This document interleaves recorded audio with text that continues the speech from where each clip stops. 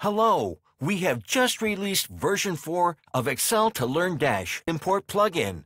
So what is new in this version? Now you can create mixed type of quizzes in Learndash. For example, say we want to create quiz on mountains. You want to include one quiz of single answer type, one quiz of multiple answer type, two fill-the-gap type questions, one sort answer types, one matrix sort answer types, in one quiz named Mountain. It is easily possible now.